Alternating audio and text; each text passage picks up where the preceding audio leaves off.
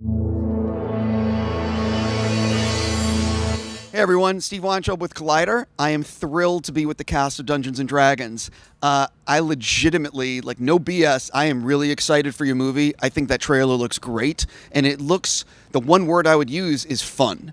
It just looks really fun. How have you actually been describing, what do you want to tell fans about the movie in terms of like the tone, what you're excited for them to see? I've always described it as like Princess Bride meets Monty Python meets the size and scope of Game of Thrones.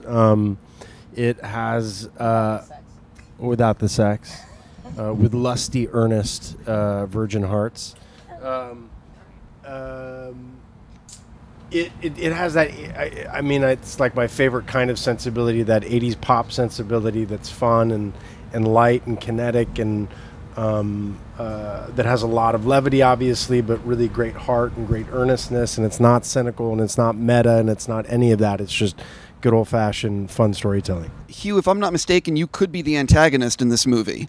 It's complicated, Steve. I seem that way, but I think I'm more complicated than that. I think there are people worse than me in this film.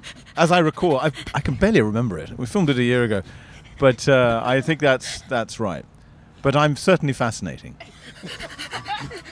Are you guys agreeing with his assessment, or would you say he's more of the antagonist? I'd say it's fairly quite accurate. Yeah. Incredibly accurate. Yeah. Antago-narcissist, yeah. One of the things that a Dungeons & Dragons movie has is what's called dragons. And we obviously see some of that in the footage. At the big thing that Paramount built here, I thought I saw a black dragon, and I think there was another dragon I saw in the footage. So let me ask you, are there a lot of dragons in the movie, or are we talking like one dragon? I think we can confirm multiple dragons. Yeah. Multiple dragons. That sounds about right. So you guys filmed this, I believe, in Iceland and in Belfast.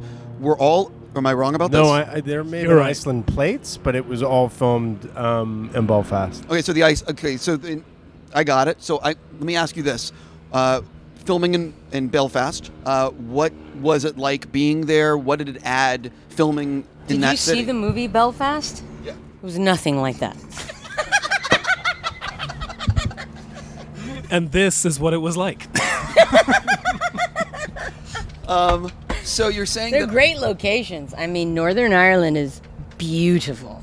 I mean, there are some places. And also, we went to some spots in England, did we not? Yeah. That were quite extraordinary. You want to talk about that, Sophia? You're just dying to get on the mic, aren't you? Absolutely. No, Northern Ireland was fantastic. We shot at the Titanic stages, which... interesting history. We may as well have just shot in a sardine can or just put up a canvas tent and shot underneath that. It was the loudest excuse for a soundstage I've ever shot in my entire life. They had coal. It was unbelievable. But that aside, I mean, you can't beat the countryside and what it afforded us in terms of just the scenery was absolutely out of control. And the Northmen, I think, had just shot there, it just wrapped, so we ended up using some of their some of the stuff that they built, and we refurbished it as our own. And then in terms, the other interesting thing that I really liked about it is that so much of the, as John and Jonathan will talk about, is so much of the effects work was practical. So all that stuff that you saw today in the teaser, little bit about the dying guys waking up. None of it was CG. It was all these practical, awesome creations that were, coming alive before us as actors on the day, which was great fun. One of the things I love about John and Jonathan's work is that they really find great places to add levity to scenes. They're very, very funny people. Can you sort of talk about working with them and the way they were able to add like levity, making jokes, even though it's a Dungeons and Dragons movie? Yeah, I think the important part. I'm just please anyone fucking answer. Please, dude. Anyone can. I will happily stop talking. Hugh. Well, I tell you, that was a big draw for me. When this thing came my way, I thought, I don't think I do that kind of film. And then I read it, and it was so funny, brilliantly funny. You're absolutely right. These guys seem to be sort of raised on Monty Python or something, and that was a huge attraction for me. And I haven't seen the film, but I think it survived production. Jokes don't always survive production, but I think in this case they have. The clip that was played in the hall just now of the dead people. People loved it. I heard real laughs.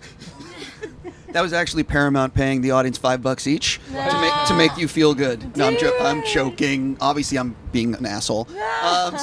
But one of the things I saw, and in the footage you can see it, the costumes and the attention to detail. Do you think that like a movie like this is maybe like a little? It's like right on time after the world sort of knows Game of Thrones and the popularity of like Dungeons and Dragons in the last decade or two coming back. A lot of people playing. Do you think it's the right time for this to hit? From what I heard, I forget who gave me this number, but there were like 2 billion hours of Dungeons and Dragons watched over multiple platforms, like YouTube players playing Dungeons.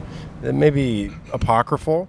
Suffice it to say that it's way more popular than I ever imagined. And when you get a bunch of people together and you survey, 10 people, more often than not, the majority will have played or do play Dungeons and Dragons in some sort, and you just haven't heard about it. So I think I think it will appeal to obviously players, but again, like any film that has a rabid following, I mean, I know that from Star Trek or whatever, you have to make it appealing to non-fans to invite them into the fold. And at the end of the day, this is just good old-fashioned storytelling. It's not reinventing the wheel in what we're saying. It's all about family and purpose and identity and the hero journey and all the stuff that stories are all about.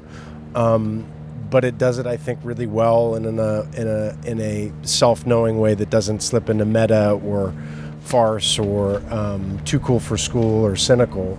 It's just poppy, good entertainment, I think, with a great message. I'm going to ask some individual questions. Can you tell me? I'm all looking right at you. So let's don't look right. at Can let's me. talk about? I believe your character is an owl bear, or am I wrong about? Did I get that wrong? You're kind of right. I play a tiefling druid, so I turn into various animals. One of She them eats being ashes. that is True.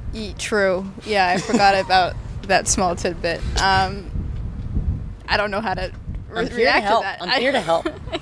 Thank you. But yes, no, I am a tiefling druid, so throughout this story, I turn into various creatures. I wanted to ask you guys, in the footage that I saw, you both look like you're badasses. And I'm just curious, what can you tease about your characters and how much action you actually get to do in the film? I mean, Chief Badass, I think. These two, for sure. He says that, but like honestly, 5 pounds of muscle. the whole time everyone's looking at him like he's Jesus. Like he's just this hardcore like knight in shining armor that just comes in and I mean, I don't think that his character took it too well when he came along. Yeah. But that's just me personally, just like what Holga got out of it, I don't know. But like, yeah, I think you were pretty badass.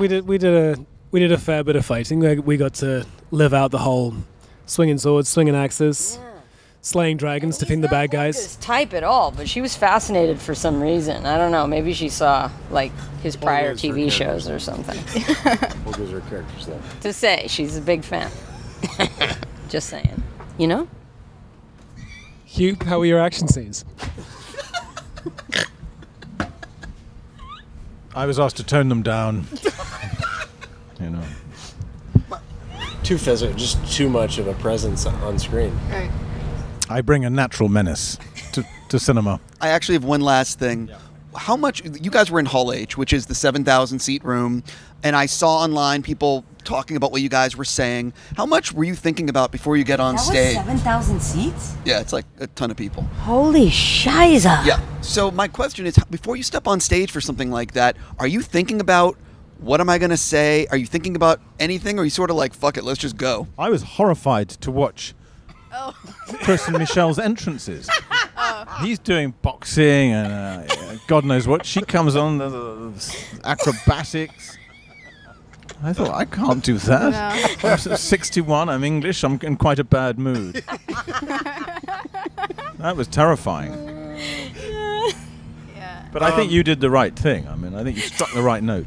I think, no, for sure. I thought about it quite a bit. I think it comes naturally if you've chosen the film for a good reason. I mean, if you went into it with an intent, and thankfully what I said on stage, I really do believe, playing the game that I had no interest in at all, I was one of the assholes that thought it was just for dorks.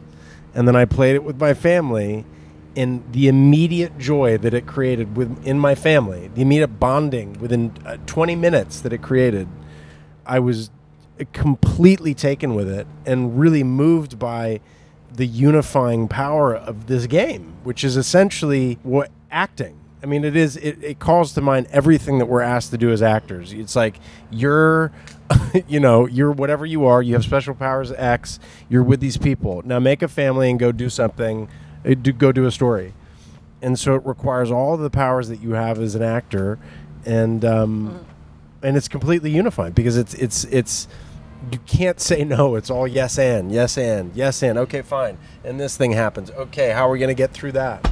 So I was really quite blown away by it. So, and really that, what I said on stage, and I think what makes this particular brand so special is that it has that unifying power that, especially in a world now that we have that is just nothing but, disunity and chaos, it's nice to be reminded that, every once in a while playing pretend and using your imagination for something fun and is good and is a force for good.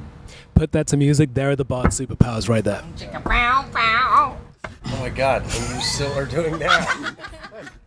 On that note, I really want to say thank you guys for coming in. Dungeons & Dragons is going to be in theaters in March of next year. Thank you so much. Cannot wait to see the movie. Thanks, Steve. Appreciate it. Thank you. Appreciate it.